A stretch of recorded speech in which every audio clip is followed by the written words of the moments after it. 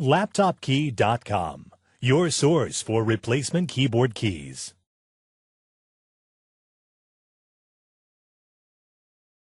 Notice, when trying to repair your laptop keyboard keys, searching by the laptop brand and model may not always be enough information. Many times, laptop manufacturers produce keyboards that look the same on the outside, however, have differences underneath the keys. The differences include the hinges, retainer clips, and cup color. To help you find the correct tutorial for your key, we have created a searchable database at LaptopKey.com. Simply go to LaptopKey.com, select your laptop brand, model number, and then a visual list of key types will appear. Select the video tutorial that matches your key. That's all. You're now ready to fix your keyboard. Okay, so with this video, we're going to show you how to put your key onto your keyboard. And we're going to start out by looking at the plastic pieces on your keyboard. You can see that there's a rubber cup in the middle. Don't worry about that because you can easily take that off and put back in just like that. You can see that this plastic piece here has two holes. Has one right there, one at the bottom, and then it has kind of a plastic large hook here. So that the position for that is going to determine the position for these hinges. What we're going to do is 3 steps. The first one is to click these two pieces together to make one piece. Then that we're going to click onto this keyboard, and finally the keycap goes on top of that.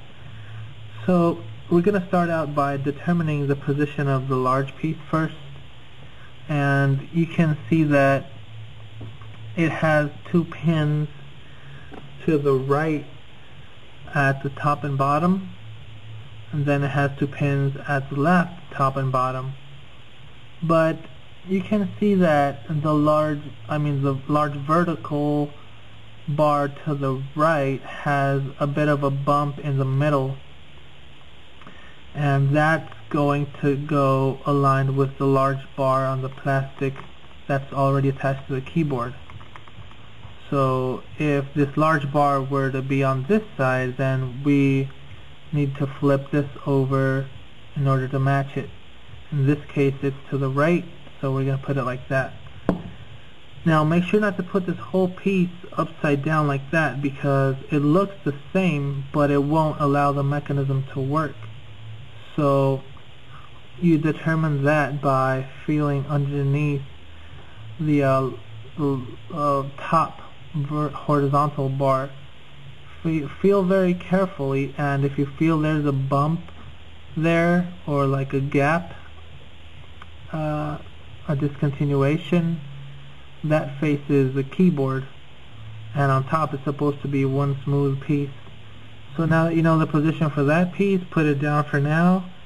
Get your next piece, which is this, and you can see that it has kind of a rugged bar here to the left, to the right, and a smooth one to the left. Now that rugged one goes wherever the large bar is on the keyboard. So in this case it's to the right. We're going to put this to the right. Then make sure not to put this whole piece upside down like that with the same technique. If you feel the bottom part is discontinued, that faces the keyboard. If it's one smooth piece from side to side, that faces away from the keyboard. Now what you want to do is click these two pieces together. So you want to put the small piece over the large piece and put the bottom bar of the small piece on, not the bottom bar, put the left bar of the small piece underneath the left bar of the large piece, and simply click those in there. the large piece has two pins that are going to go in the middle of the small piece. So there you go. Now both pieces are one. What we're going to do is put the left bar of the small piece underneath that square hook that's already on the keyboard, and make sure that you get the small piece underneath, not the large one, underneath that hook. Then we're going to keep that in place and push those pins that are up here and down here onto the fittings that are down here and down here already on the keyboard, and just push those right in. Finally, you get your keycap, you put it right in the center and push down evenly on all four sides, and that's it. Now for the large key, we have to determine the position for the keycap, and you can see that at the top it's cut square, and at the bottom here it has kind of a hill, a downhill if you will, an angle. Now we're going to flip this piece this way. We're not going to flip it this way because it's going to create a lot of confusion. So let's flip it over to the side and get the metal wire that comes with it. And you can see that it has two fittings, one over here at the bottom right, and another one at the bottom left. But also it has one over here kind of in between, closer to the right, and those are going to accept this wire. So you just put this in between those fittings and you click it in, and that's it. Now you flip your key over again. What you want to do is open up the wire like this and put that wire, the end of those wires, underneath that these two plastic pieces here. You want to put one side in first on its side. Let's do this right side. You can see how it's going in there.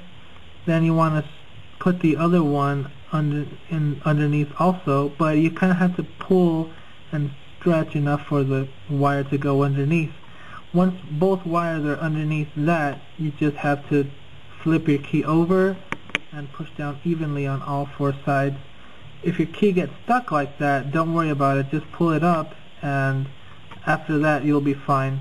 Mine isn't going back up because I didn't put the rubber cup there, but if you put the rubber cup, it should work fine. And same thing for the enter key, that you put the hinges in, then the wire, and that's it. LaptopKey.com, your source for replacement keyboard keys.